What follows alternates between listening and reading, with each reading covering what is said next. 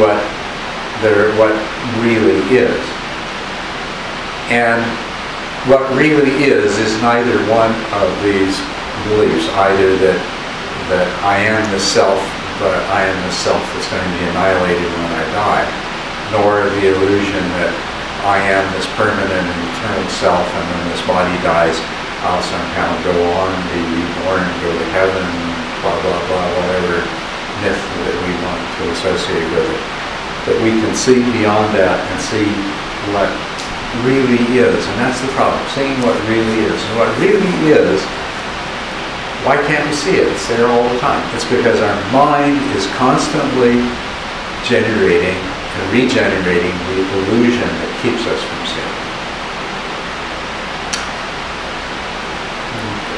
William Blake said that if the doors of perception could be cleansed,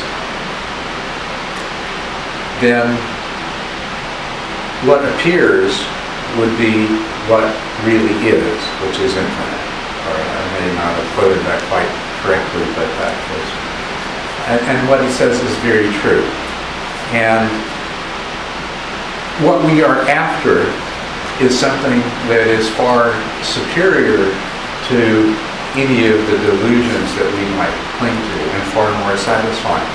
You see, with the first truth that life is dissatisfactory and is filled with suffering, the subtitle being that it doesn't have to be, what Buddha always replied when somebody asked, what he taught, he said, "I teach suffering and the end of suffering." So the opposite of suffering, that's what we want. And what the Buddha had to say about that: when lust, hate, and delusion are abandoned, a man does not choose for his own affliction, or for others' affliction, or for the affliction of both. In that way, there comes to be extinction here and now, without delay, inviting inspection, onward leading, and experienceable by the wise. So we're talking about an extinction of suffering and the causes of suffering. The word nirvana or nibbana means the extinction of craving. That's what it refers to. And it is through the extinction of craving that we are able to experience the ultimate truth, which is liberating.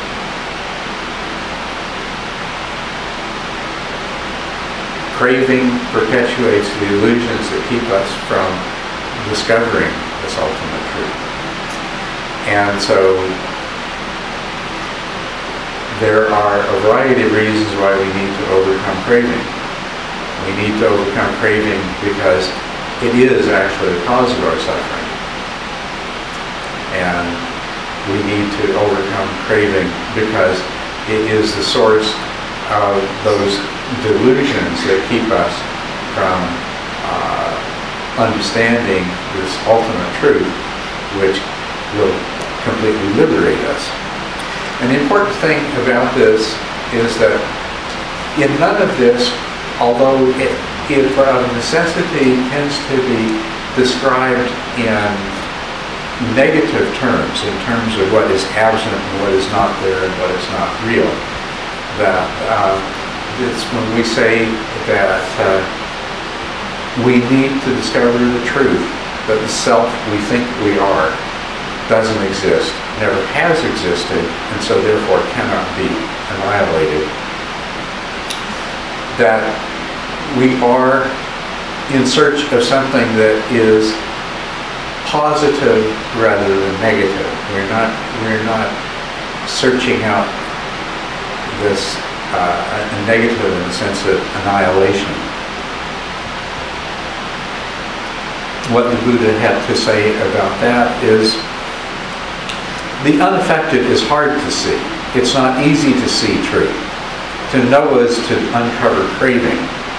To see is to have done with owning.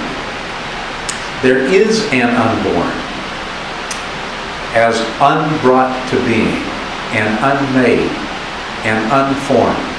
If there were not, there would be no escape. No. Here, for one who is born, brought to being, made, and formed, there would be no escape.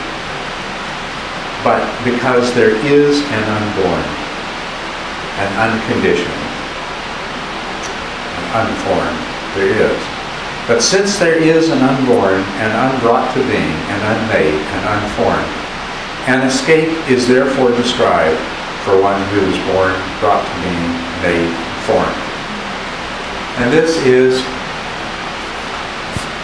the understanding of this truth that liberates us from the illusion and frees us from the trap that we find ourselves in because of our biological, evolutionary nature of being beings with a particular kind of mind, a particular kind of inclination, and so that illusion is there. I mean, this desire and aversion is not there by accident, and it's not because we were bad kids in a previous lifetime. It's because, and this illusion of self, likewise, is not there for any of those kinds of reasons. The reason that we exist as the kind of beings we do is that over time